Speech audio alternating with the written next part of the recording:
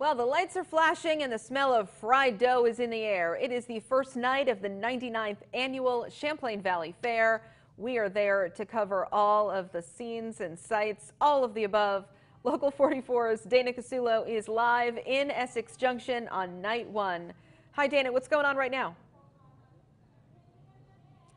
Hi, Lauren. The Ferris wheel is all lit up. There's music playing in the background. The food still smells really good. I actually had a maple creamy right before this, and people look so happy. And I spoke to a few before, and they told me how they felt about the fair being back. The gates are open. The 10 best days of summer are back at the Champlain Valley Fair, and people are thrilled. It's really like lifting our spirits, I'd say. One woman is excited to experience it with her grandson. And through his eyes, I am getting a wonderful, wonderful experience myself. He is only 4 years old. I am a kid at heart, and this is just so much fun. It really is, in so many ways.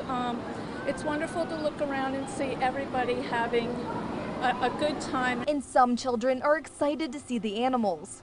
A pig. And you can't forget the cows. Mostly cuddly, so you can cuddle with them for hours and they won't mind. Jeff Bartley is a marketing director at the Champlain Valley Expo. He says it's great to be back in business. Bring an appetite, get ready for some thrills. This year there are nearly 40 rides and 70 food vendors. It's a lot of the same with the rides and the food, but we do welcome the Hungry Bakery is here, and also Mark Barbecue, which is a huge staple here in Essex Junction. But for one child, he just has one thing in mind. Mostly just ice cream.